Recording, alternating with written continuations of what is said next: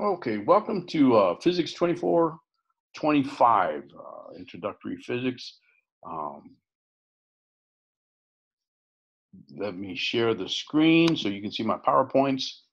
And there they are. Let's see. Physics, in particular, mechanics, is the study of how objects interact with one another. The objects may range in size from a tiny single electron to a large planet and beyond.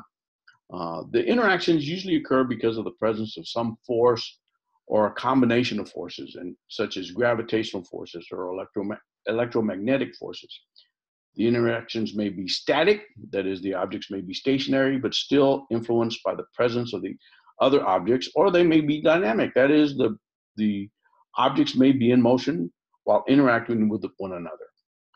Besides learning the rules and laws of physics from a lecture or a textbook, a student of physics should also conduct experiments to see the rules and laws of physics in action. A key to experimentation is taking measurements and recording data. In order to make sense of the measurements and the data, the information must be recorded in consistent units, and that's where we'll get into to start this chapter. Standards of length, mass, and time. These are some of the fundamental units that we use in physics. And to have a standard, the standard must be readily accessible. It must possess some property that can be measured reliably. It must yield the same result, and it should not change with time. If you had some standard weight that would absorb moisture over time, it would grow heavier, and now you don't want that. So it should not change with time. So these are the first unit that we look at is length, and it's the distance between 2 points in space. So the distance from the Earth to and the standard that we use is the meter. The meter is it's about 39 inches. You'll see plenty of meter sticks in the lab whenever you conduct an experiment. But sometimes a meter stick is too large. We'll use a micrometer, or we'll use a vernier caliper to measure smaller lengths. So given that we're going to use the meter as a standard, here are some standard lengths in meters. The distance from Earth to the most remote known quasar is 2.7 times 10 to the 26 meters. 1 light year is 9.46 times 10 to the 15th meters. The mean radius of the Earth is 6.37 times 10 to the 6 meters. The size of the smallest dust particle is 10 to the minus 4, and the diameter of a proton is 10 to the minus 15. So a meter is the distance traveled by light in vacuum during a time interval of about 1 to the 300,000.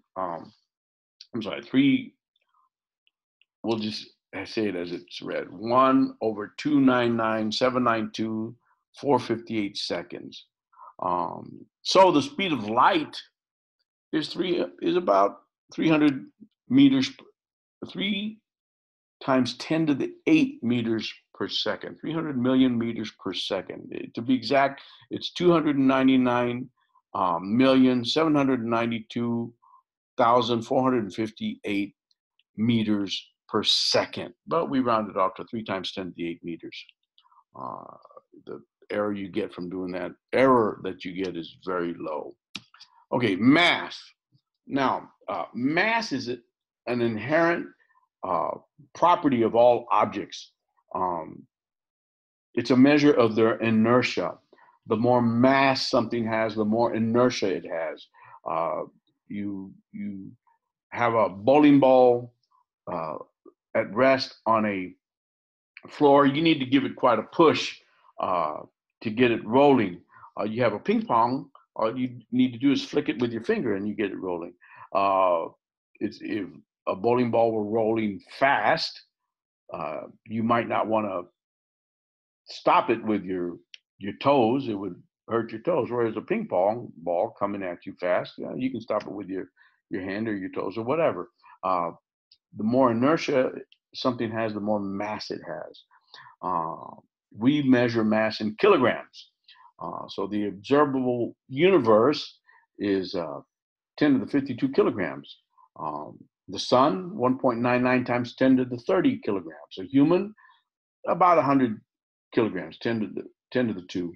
An electron, 9.11 times 10 to the minus 31.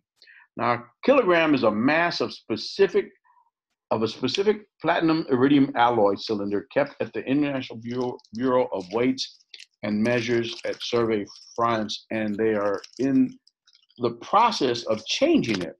Excuse me. They're changing it right now, and we'll discuss that later. Okay, mass time. The second is 9,192,631,770 times the period of vibration of radiation from the cesium-133 atom.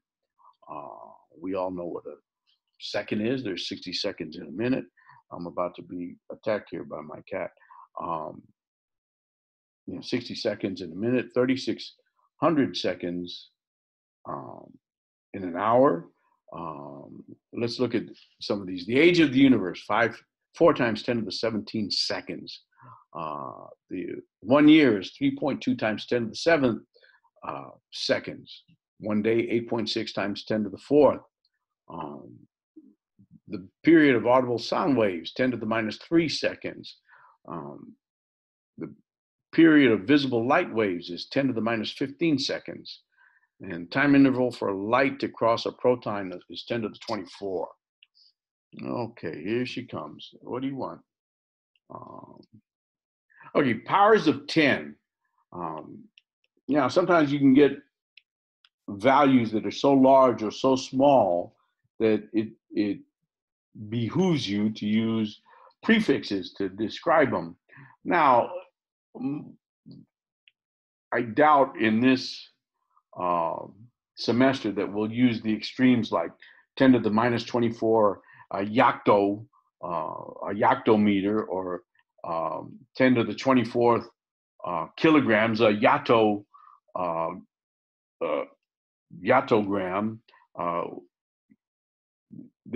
We're not going to use those extremes, but we will use things like milli, like for milliseconds, centi for centimeters, kilogram. The kilo is built into the name, and mega and giga we're used to from electronics or computers, megabytes and gigabytes of storage. And now even you can go down to Costco and get a 3 to 5 terabyte hard drive.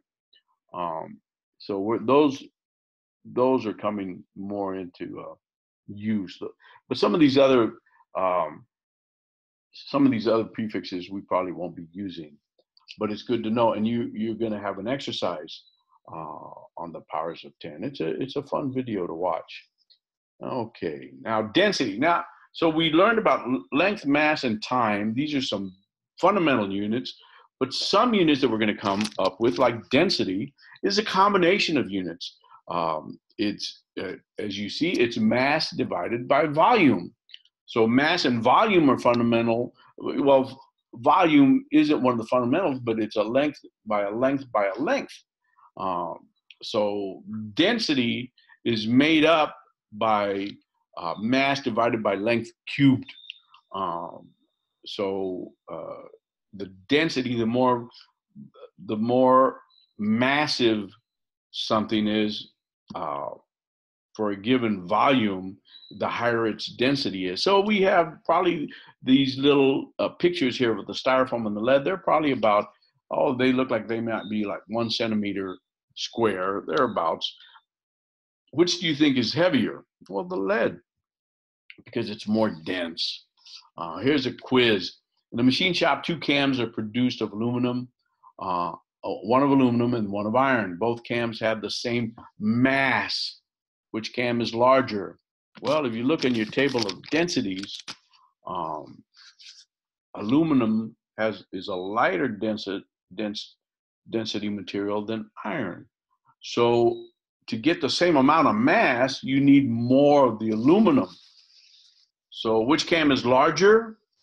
Well, the aluminum cam is larger because it takes more of it to be as massive as the iron one. So there's the answer. And we'll stop there. We'll continue with